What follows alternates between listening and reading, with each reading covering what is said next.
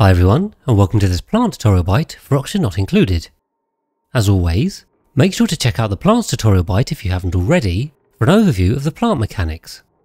In this plant tutorial bite, we're quickly looking at balm lilies, a simple and helpful plant. Balm lilies like balmy, warm conditions and are found in caustic biomes with the chlorine they grow in. They are grown from balm lily seeds, which only make balm lily plants or can be fed to pacu. Let's jump straight into their info, and balm lilies are 2 tiles high and give a decor of +15 at a 2-tile range. As I mentioned, they need a hotter environment of between 35 and 85 degrees Celsius, and for atmosphere they need chlorine between 150 grams and 10 kilograms, so a little management is needed. Now the unique thing about balm lilies is that when grown domestically, they still need no fertilizer at all, like wild plants. Of course, as they still grow 4 times more quickly when domestic, there is no point to ever grow them wild on purpose, and that does mean they are very easy to farm. There are a couple of reasons to do so, but by far the most important of these is in feeding Dreckos. Dreckos eat the plant growth, not the flowers, so they should be left with auto harvest disabled, as seen in the harvest overlay on the Y hotkey. But they simply need to be in a chlorine room, and commonly with a split hydrogen atmosphere for the Dreckos to also grow their coats. Due to the chlorine, atmo suits are advisable. As the balm lilies need no fertilizer, this makes Drecko ranching completely sustainable, which is very helpful. For a full guide to Dreckos, see the dedicated critter tutorial bite.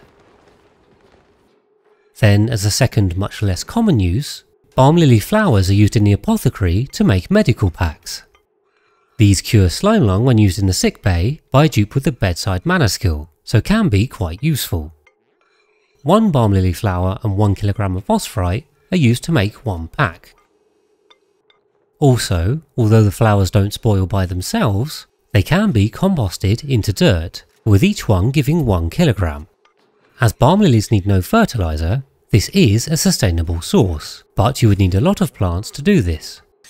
Each domestic plant makes 2 flowers every 12 cycles, so you need 6 plants to make 1 kilogram per cycle of dirt, which means a lot of plants, and you would need 120 plants to match a single pip.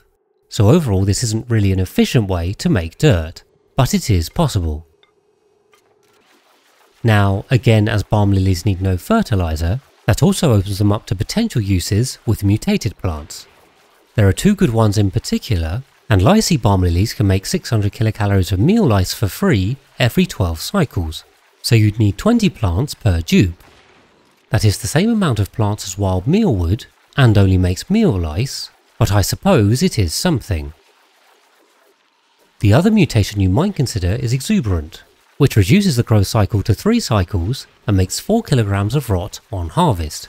So that's 1.33 kilograms per cycle of free rot that could be used to feed poker shells, but you'd need 52.5 plants for a single poker shell, so this also isn't very efficient.